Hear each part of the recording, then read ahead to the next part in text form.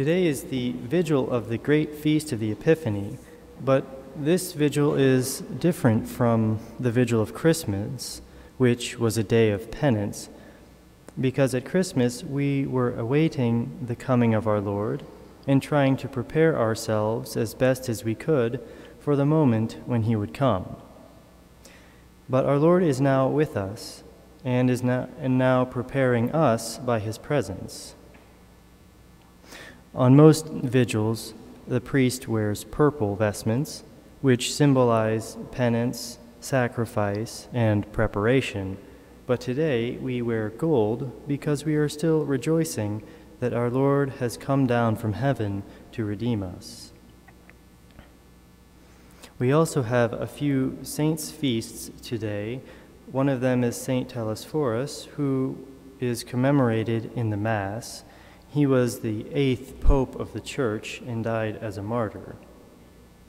The other one is Saint Simeon Stylites. You probably remember hearing about him before. He was one of those saints who was called by God to live on the top of a pillar. When you first hear that, you think, well, isn't that a little arrogant? For prideful people are those who put themselves up on a pedestal. And what business does a saint have in living like that?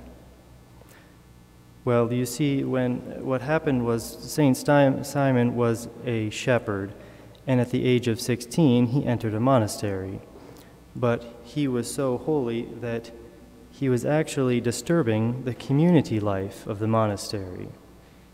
The less holy monks were jealous of him, and the weaker ones were damaging themselves, trying to practice the penances as he did. So he was eventually asked to leave the monastery. But this was fine with him, and he went to live as a hermit in a mountain in Syria.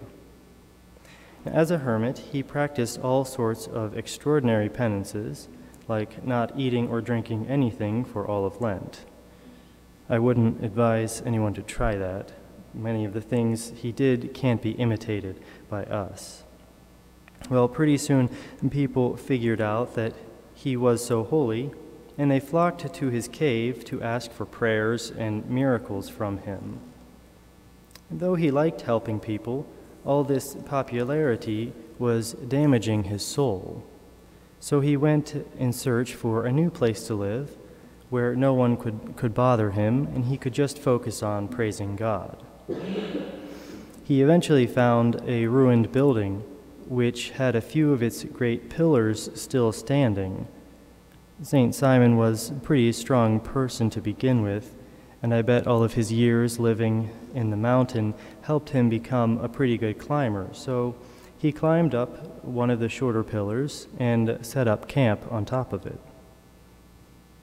This pillar was only about 10 feet tall, and he soon realized that this just wasn't going to cut it, so he eventually made his way to one of the taller ones, which was about 50 feet high, and this is where he spent the rest of his life. Though living on a pillar helped him practice penance, it didn't help him get away from the people. It was almost as if God wanted him up there so that he couldn't run away when people came to ask him for things. At one point, some holy hermits were wondering if he was really sincere and holy, or if he was just being prideful. So they came up with a plan to test his virtue. They said, "We'll order him under holy obedience to come down, and if he refuses, then we'll know that he is a fake. But if he obeys, then we'll know that he is from God." They ordered him to come down, and he immediately started climbing over the edge. So they told him that it was just a test and that he better stay up there because that was God's will. Like I said before, many of the things the saints do we can't imitate, and especially this saint. For if you try to live on a pillar somewhere, I don't think that would work out too well for you. But the good thing is that God doesn't ask us to do those things. He asks us to do easier things, But doing these easy things as best as we can makes God happier than if we try to do something great that God didn't ask us to do. Why did St. Simon become so holy? Because he was obedient. He was obedient to his superiors, and most importantly, he was obedient to God. And we can be obedient too. And if we do this, then we are well on our way to becoming a great saint. May God bless you.